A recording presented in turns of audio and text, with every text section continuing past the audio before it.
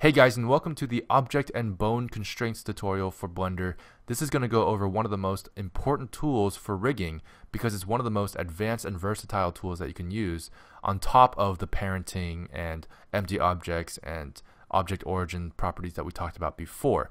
These constraints offer you a lot more flexibility in terms of what you can do and expand the possibilities of what your rig can do. So let's talk about object versus bone constraints. So an object constraint, if you go ahead and select an object like we have this cube here, you can look at the properties tab. There is a tab next to the object properties that looks like two chain links. Now these chain links is the constraints tab. So we'll go into the constraints tab. You'll notice there's just a menu here, just a drop down menu. And when we click this menu, there's a bunch of different options. So these different options will provide a lot of utility for rigging. So one obvious one is, for example, copy location, copy rotation. These are very, very easy to understand. You basically just copy location and then you choose an object from your scene. So we can actually just do one here. Let's just move that guy over there. I'm going to delete the constraint on this original one. I duplicated it. This is the object with the constraint. I'm going to go ahead and use this eyedropper tool, select the original cube, and then suddenly you'll see that I can't actually even move the cube anymore because of this constraint here. And if you see the white outline there, it actually means I'm trying to move it, but I can't. So that's one thing that you can do, and of course it exists there, but the location is going to be the same. So now I move this one, and suddenly you can see the cube is just completely constrained to the other cube. There's nothing you can do about it. Now you can also, of course, lower the influence, and you can see here it sort of follows it now. So there's a bunch of different things you can do there, and that's one of the more obvious ones. You can also do the same thing for bones. So I can actually go ahead and let's create a couple different bones. I'll create a bone here or something like that. Maybe a bone here. Let me go ahead and disconnect this bone with Alt P. It's still parented, but it's disconnected. And what I can do is I can, of course, manipulate this bone and this bone or whatever, and I can actually go to the bone constraints tab. As you can see here, there's a constraints tab for the bones, but it tells you specifically you do not want to go here for bone constraints. You want to go to the bone constraints tab, which is actually here. Of course, you can also click here, but this is where it's supposed to be. And so you click the bone constraints tab, which is right next to the bone tab, by the way.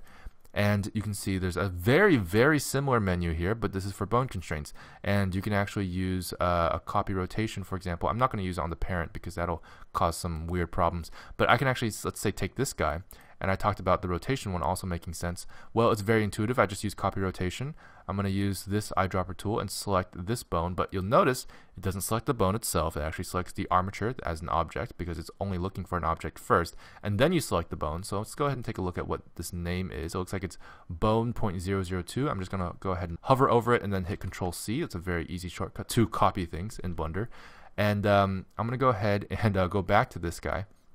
Under the bone constraints tab, we have the bone parameter, and I'm just going to go ahead and paste, and you'll notice that I can select bone.002, and now that bone will actually follow the rotation of the other bone in world space. So that's pretty cool. The location is different, but as you can see here, no matter where I put it, no matter where this where it's inheriting its location, the rotation just copies this guy. So that's basically how constraints work, and it's pretty easy to understand, pretty intuitive.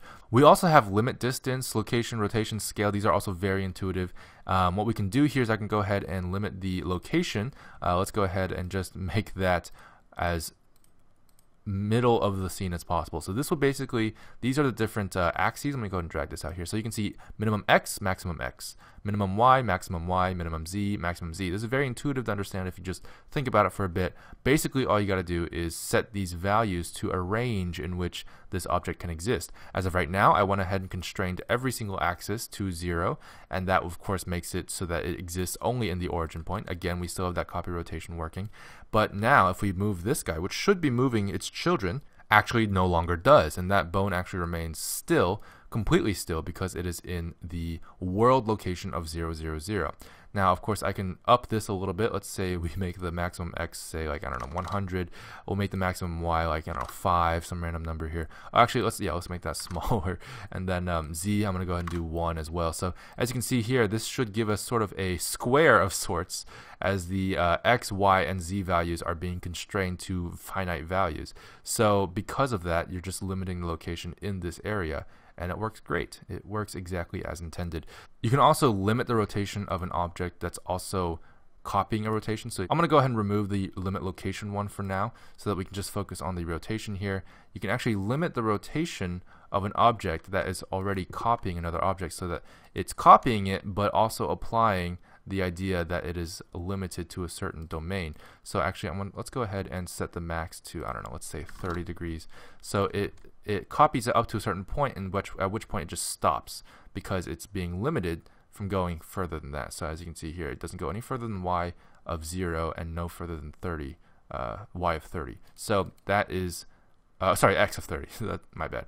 But that's all world space. You can also use local space. So if you use local space here, local space is very interesting because it works a little bit differently. It requires you to think about it a little bit and also to use the double X axis for rotation to understand it a little bit better. As you can see here, using double X actually allows you to view what that local axis looks like. You can also, of course, change this to local if you want to.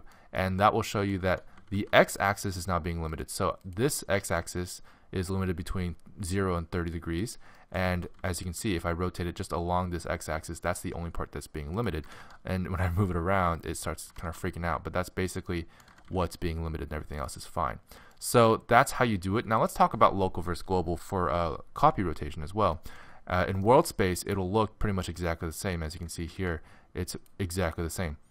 So before we test anything else, let's go ahead and show you the importance of the constraint ordering on this stack here. So the stack of constraints, it does matter in which order it is. And you can see there's actually this arrow here that can change the order for you by moving it up or down.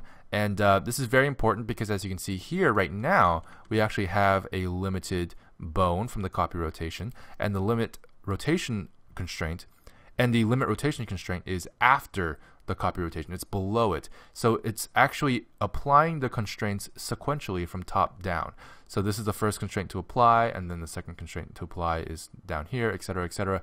Now the way this works is if I actually switch these two, I'm going to go ahead and move the limit rotation up with that arrow there. You'll notice that if I start rotating this, the limit rotation is no longer applied. It goes all the way around for the x-axis, the local x, which is what we limited in the options there. It should be limiting between 0 and 30, but it doesn't because it's actually limiting the rotation before it even knows what values are going to be copied. So to the bone, it's limiting the rotation of a bone that hasn't even moved yet. And therefore, afterwards, after it limits it, the copy rotation comes in. It's like, okay, let's copy it now. It forgets about this limit rotation because it already applied the limit rotation to the original local rotation, which has no copy rotation applied whatsoever. So that's very important. You want to make sure that it's the right order. Make sure that before you limit something, you have to have the constraints applied to it as well. So just to go back to the objects, it does work exactly the same way. You're going to want to use the copy rotation here, and then the limit rotation right after that if you want that to work. And then, of course, there you guys can see the x-axis is now limited entirely. But yeah, the x-axis is limited. But if you move it up, then the x-axis will no longer be limited. So it's exactly the same for objects and bones, but you just have to know that they do have different menus there. And that's it for our overview for the limit and copy constraints for Blender.